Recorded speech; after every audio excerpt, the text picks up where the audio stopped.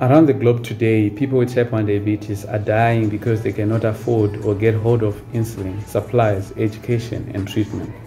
And according to T1 International, for every 2 people living with diabetes, 1 cannot get hold or get access to the insulin they need or proper access to healthcare that they need.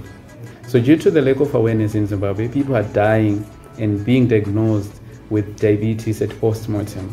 And some they would have already developed the long-term complications that could have been prevented or delayed had there been proper access to healthcare, or if associations were even that powerful. It is therefore important to me as a diabetic patient and as an advocate that health education is the basic key in the management of type 1 diabetes, because without knowledge, there is no way one can succeed in managing this complex chronic illness. Having access to the necessary diabetes supplies is crucial. However, if you do not know how to use these supplies, they become useless. Thus, education is regarded as a critical thing in the management of type 1 diabetes.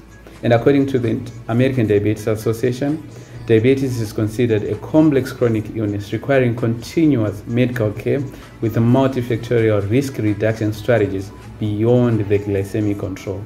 In that regard, there is mounting evidence to suggest that achieving the best control of blood glucose as soon as or after diagnosis or after the confirmation of a diagnosis of diabetes is of paramount importance to help minimize and even to avoid the long-term complications of this condition.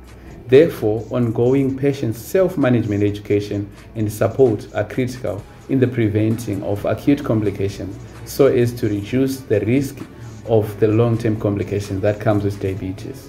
Thank you. We are the change that we need. We are the agent of change. So let's be the change. Let's live the change and help this world to be a better place. I thank you.